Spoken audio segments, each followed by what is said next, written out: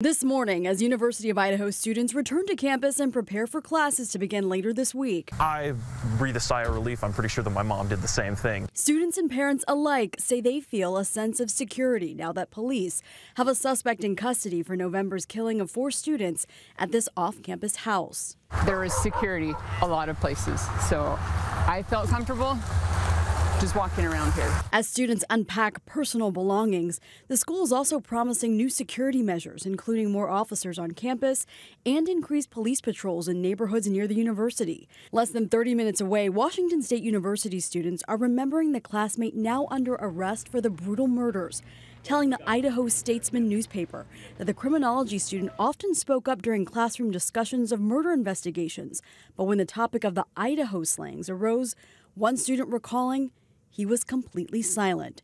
An affidavit laying out details of the crime scene reveals the suspect, 28-year-old Brian Koberger, was on investigators' radar as early as November 29th, 16 days after the students were brutally stabbed to death. According to the affidavit, one of the surviving roommates was awake at the time of the murders, telling police the killer came within feet of her bedroom door as he exited the house. But police say no one called 911 for another 8 hours. Investigators say 2 survivors are not suspected of any wrongdoing, and there's still no word on a motive.